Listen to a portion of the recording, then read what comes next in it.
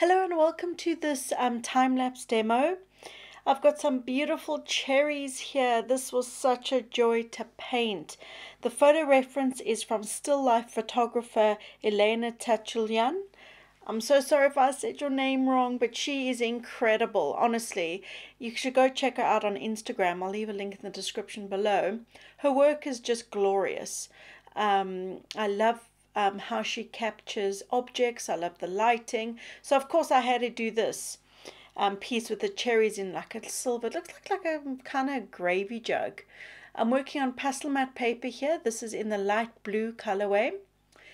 The size of this, I can't remember. It's been a few paintings since I did this, but it's not big at all. It's quite a small piece. It's about, 14 centimeters by 19 centimeters, something like that. Sorry, I can't remember exactly, but it's small. It's not a big piece at all. So starting with the background, as always, using all my darks. We've got some dark grey, dark blue, and I've also added some like dark burgundy colors in there. Obviously, I'm really wanting the silver and the high chroma of these cherries to pop. And so like the reference photograph, it's got this beautiful dark background. That's exactly what I'm needing to put on the paper. Nice dark background so that our colors will just stand out and jump off the page. So I put a little bit of the table in there before I started the cherries. I just wanted to feel out the painting. Often I'll do this. I wanted to see what kind of colors am I going to use for the cherry, and then I work a little bit on the leaf next to it. I seldom finish one part of the painting before I move on to the next.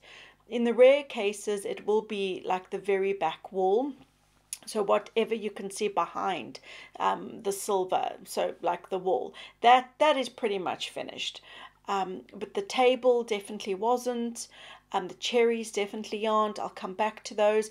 That's just how I work. I don't tend to finish one piece of the painting. Yep, I just move on to what I fancy doing, really. And sometimes that will take me all over the place. But I do kind of like to keep it that I work left to right, just because I'm right-handed. So if I started on the right, it means as I move along to the left, my hand could be smudging what I've already done. Of course, you can put a piece of glassine paper or copier paper down to stop that from smudging. But for me, it just makes sense to work from left to right. Like I said, this is genuinely how I work. There are times where obviously I break these little rules, these little ways of doing things. So what am I doing here? That was a little bit of Terry Ludwig that I put down. It's like a navy blue sort of color with a slight hint of purple. That really worked really well for the shadowy parts of the silver. I'm using a mixture of pastel pencils as well as the chunky sticks in here. Like I said, this is pretty small and there's quite a lot of detail in that silver. So the pastel pencils really do come in quite handy. And again, in terms of the brand, I'm using a mixture of Caran Dache, Carbethello and Faber-Castell. I just grab whatever color I see which suits. Doesn't matter which brand that's particularly in or from, what brand it's from, not in. So the pastel sticks lay down a lot more pigment than the pastel pencils. But I use both because sometimes you can lay something chunky like from a pastel stick, get a good saturation of color on there and kind of move the pastel into place with your pastel pencil.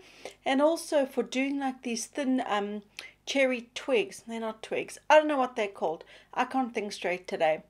Let's blame the weather, let's blame the English weather.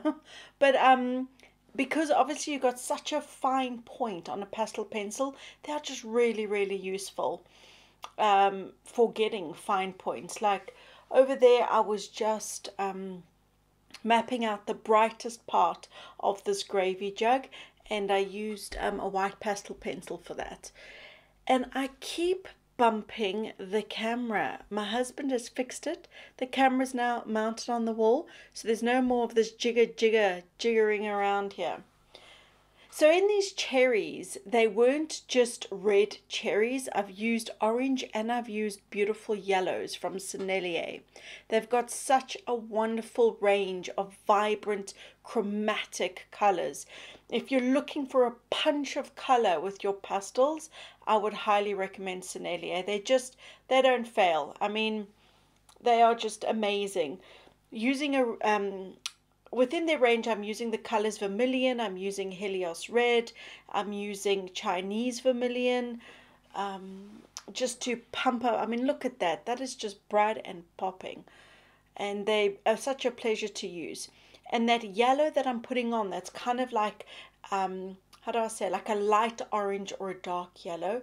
I'm not sure how you want to say it. That is called bright yellow from Sennelier. And that was such a perfect color for inside these cherries. So what I did is I held up, sometimes I will do that if I really want to get something accurate. So for the handle of this gravy jug, I wanted it to be really accurate. So I'll take the reference photo and I put it as close to as where I'm painting, just so my eyes have less distance to travel, I guess. I find it much easier to be able to see what's going on when my eyes have just so little distance to go. I hope that makes sense. If it doesn't, I'm sorry. But in the silver, you can see I've used blues, dark blues, blue violets, a bit of purple, and I didn't copy every single reflection that you can see in there. I just wanted to get the feel. So it's not exact, but I think I had enough information down to make it look like it was a really silver jug, a really shiny reflective silver jug. So I was happy with that. I was happy. And then just going around, I use black, and then often I'll go over the black with another color. The reason is black is just the darkest, and I really want to get depth in my paintings. I think it just makes everything look so much more 3D, which is what I'm after. That is one of the things I enjoy most, is taking a 2D surface and making it look 3D. It makes my heart happy. I love it. What can I say? So yep, that's one of the reasons I love painting. When it comes alive, I just think it's just so much fun. And I do call what I'm doing now painting. I guess it's a mixture of drawing and painting. But for me, it's about the medium. It's about having pigments rather than leads. So for me, it's a pastel painting. So I refer to what I do as pasteling or painting or pastel painting. If you were interested to know or got a bit confused when I said painting, when it obviously isn't acrylic or oils, I am holding pure pigment in my hand. And I don't have a brush. Obviously, I'm using my hands as the tool. So for me, that's why I call it painting. So if you have enjoyed this, I have a whole bunch of demos up on my Patreon. I'll leave a link in the description below if you wanted to check me out there. So if you've enjoyed this, if you could please like and subscribe. Apparently it really helps my channel. I'm not too clued up in all the analytics and how it actually works. But thank you for watching, and bye for now. Till next time.